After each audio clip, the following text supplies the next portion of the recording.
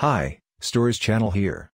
The storyline of the movie is set at the end of the 19th century. In a wealthy French family lives a beautiful woman named Eugenie. Her closest companion is her brother. He is also the only person who knows about a special ability Eugenie possesses. She has the power to talk to the dead, feel their pain, and communicate their thoughts with the living. When she interacts with them, she breathes heavily, trembles, and does things involuntarily. Sounds like 99% of the people who watch Amaranth streams. Until now, she has only had a few such experiences, but as Eugenie grows up, she is becoming more and more prone to manic episodes. One night, she is tucking her grandmother in to sleep when the woman asks her if she went to a friend's funeral. Unlike how a normal person would reply, Eugenie claims that she had a lot of fun because there were many people. The grandmother is used to Eugenie's bizarre behavior, which she thinks is worrying but doesn't say much about it. On her way back to her room, Eugenie hears whispers coming from the hallways. Upon checking, she finds her brother making out with a man. She smiles and rushes back to her room. The following day, she sneaks into his carriage, asking him to drop her off at the market. He discovers that she knows about his gay relationship, but trusts her enough to know she won't tell their father. Eugenie is not allowed to go outside alone, but her brother cannot protest now that she knows his secret. A while later, she is let off at the market, where she enjoys some alone time walking down the street. Then she enters a cafe and sits across from a man reading a book about spirits. The two exchange glances until the guy introduces himself to her. He immediately starts flirting, and even though Eugenie is uncomfortable at first, she eventually feels at ease because of his jokes. She admits that she wasn't looking at him, but at the book that he is reading.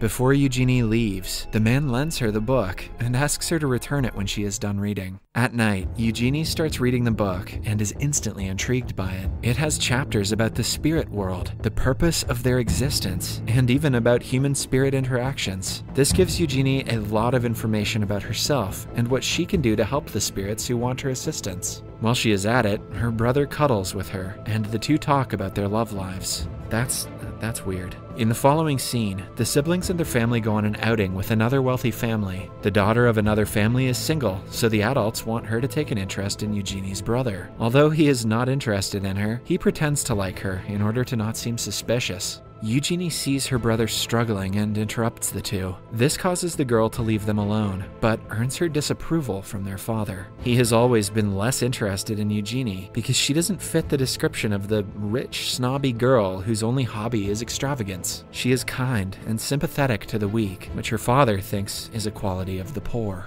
One night, Eugenie is helping her grandmother brush her hair as her nightly routine. Suddenly, she stops mid-sentence and goes through an intense manic episode. She involuntarily pulls out a drawer and starts making a mess of the things inside before finding a necklace. When everything stops, the grandmother is in shock. The necklace was a gift from her late husband, which has been missing for the past 40 years. They thought someone stole it and stopped looking for it decades ago. The woman always knew Eugenie was special, but on seeing what she can do, she doesn't know if it is a good thing. She asks her how she knew where the necklace was, and Eugenie replies that her grandfather told her. The following morning, she is woken up by her mother, who says that the father is taking her to the store today. Eugenie is excited and unable to notice the sadness in her mother's voice. She naively gets dressed and joins her father and brother in a carriage. Even after noticing the vast change in her brother's behavior, she doesn't suspect anything strange. It is only when her eyes land on the luggage under the seat that she realizes they are not just going to the market. She looks out the window and sees a woman staring into nothingness. Two orderlies come to pick her up and forcefully drag her into the building. She begs her father and brother to help her, but both of them remain seated. When she is far enough, her brother starts vomiting out of fear and guilt. Inside, she is stripped naked and checked for any physical injuries or abnormalities. Throughout all of this, she protests that she is not insane, but now only the doctors can decide that. Her freedom is snatched away, and her sole purpose becomes to prove that she is not insane, while every minute detail of her character is studied. She also has to share a room with many other women, some of whom are actually mentally ill, while the others have been falsely imprisoned by powerful men who wanted to get rid of them. The sanest one out of all of them is a woman named Louise. She befriends Eugenie and helps her settle in. Although better than the rest of the women, Louise has quite an eccentric behavior herself. The following morning, Louise is taken taken to be examined by the male doctors of the asylum. They hypnotize her and treat her like a subject to their experiments, rather than a patient. They are not in the least sympathetic when she falls down and starts trembling because of their malpractices. The only staff who care about the patients is the head nurse, Genevieve. She is a kind woman who is aware of the doctor's cruel ways of treating patients, but cannot raise her voice against her employers. A while later, a young doctor named Jules comes to Louise and pretends like he is worried for her. In reality, he is a pervert who lusts for his patients and takes advantage of their situations. He has promised Louise that he will marry her someday. Hence, she lets him pleasure himself in front of her. As days pass, Eugenie starts getting more intense episodes. She hides them well and doesn't let anyone know about her power, scared of being experimented on. But one afternoon, she tells Nurse Genevieve in a moment of weakness. She reveals that she talked to Genevieve's late sister and proves it by saying things that only Genevieve would know. The nurse is shocked, but she still doesn't want to believe her. The following day is the day of her final evaluation. The doctor asks her several questions and makes her admit that she has been seeing spirits again. When he says that she has to be kept in the asylum for longer, Eugenie loses patience and starts yelling at him. She makes a huge mistake by doing so because the doctor declares that she has hysteria. In the asylum, anyone with hysteria has to go through hydrotherapy. It is a process where patients are laid in a box full of ice for hours until their body goes numb and they do not feel pain anymore. Many women have died because of this practice, but the doctors believe it is the best way to make women less loud. Eugenie protests and refuses to oblige, but the orderlies throw her into the box and restrain her inside. She shivers and begs for several minutes before giving up and accepting her fate as it is. In the evening, Genevieve is on her way back home when she feels someone's presence behind her. It turns out to be Eugenie's brother, who is worried about her and wants to know how she is doing. Genevieve decides to stay true to her position as a nurse and maintains her patient's confidentiality. Before leaving, he hands her the book about spirits that Eugenie was reading prior to being sent to the asylum. Genevieve is supposed to give the book to Eugenie. However, she cannot help but read it herself first. She completes the entire thing in one night and is disturbed by its content.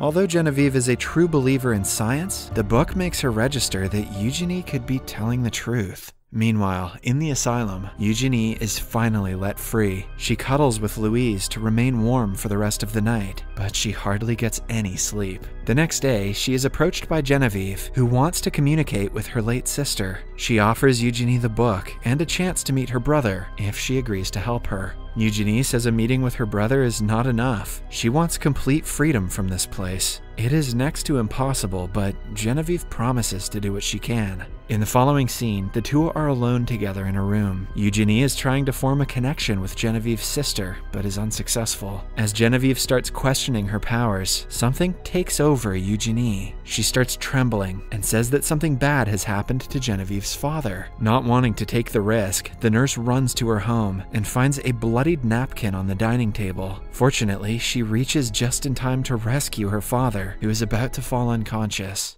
Then, another month passes in the asylum in the same fashion. Eugenie freezes in an ice bath every day, gets her ovaries checked frequently, and watches the girls being assaulted by the doctors. One afternoon, she notices that the doctors have made a patient frantic because of a medicine overdose. They show no remorse for being the cause of her misery, and instead joke about her situation. Eugenie is enraged by their nonchalance. She calls them out for using women to fulfill their sexual desires and their absurd medical theories. When she doesn't stop cursing at them, she is sent into isolation under a different nurse named Jean. She is sadistic and treats the patients like toys, much like the male doctors. Eugenie is kept in a tiny room with only one window that remains closed most of the day. Inside the room, she hears the voices of many spirits who have died there. It is terrifying to her, and she begs and cries to be put somewhere else, but Jean doesn't care. As days pass, Eugenie gets more and more scared. Jean only gives her a minute of sunlight and closes the window for most of the day. She eats leftover food and loses sleep because of all the noises. As a result, her health deteriorates rapidly. One afternoon, Jean enters the room and mocks her. Eugenie keeps quiet as the nurse eats delicious food in front of her. Then, suddenly, she gets a vision of Jean's late mother and finds out she also died in the same room after Jean falsely admitted her to the asylum. The nurse remains unfazed by the information and doesn't regret killing her own mother. But then, Eugenie brings up the topic of her child's death. It is revealed that Jean's mother murdered her child, which is why she killed her. Jean breaks down into tears for a few seconds before strangling Eugenie. She orders her to keep her child's name out of her mouth before walking away, leaving Eugenie shaken. Jean is walking down the hallway when a girl bumps into her and steals the keys to the isolation rooms. She hands them to Genevieve, revealing that it was her idea to steal them. Later, she goes to Eugenie and talks to her through the door. Eugenie has communicated with Genevieve's sister once again. She transfers their messages to each other and gives them closure. Genevieve is so thankful that she decides to help Eugenie. Later that day, she tells the head doctor that Eugenie has improved exponentially ever since she was moved into isolation. Although suspicious, he allows her to join the common ward again. After coming out of the dark room, Eugenie meets Louise, who is now bound to a wheelchair because of all the malpractices she was forced to go through. Then comes the day of the annual ball in the asylum. It is the one day in the year when the women get to dress up, dance, and enjoy life as though they were normal. Eugenie's brother also gets an invitation and joins the party. The siblings see each other after almost a year, but have to act like they don't know each other. In another room, the doctors flirt with the women and take advantage of their authority. Louise is also approached by Jules, who uses his same old promises to make her consent to whatever he wishes. Meanwhile, Eugenie and her brother make a run for it through the front gate. They are almost caught by Jean, but the other women help them by restraining her. The women go wild after that and start hitting the doctors. Jules is strangled to the ground and is finally taught a lesson by Louise. Outside, Genevieve refuses to come with Eugenie, wanting to remain with the other women who need her. The scene cuts to a few months later. Eugenie lives on the coast of France, far from everything she has ever known. She is happy and satisfied for the first time in her life. Then there is Genevieve, who has herself been admitted to the asylum. She is at peace with herself and her situation, especially knowing that her late sister is in a better place.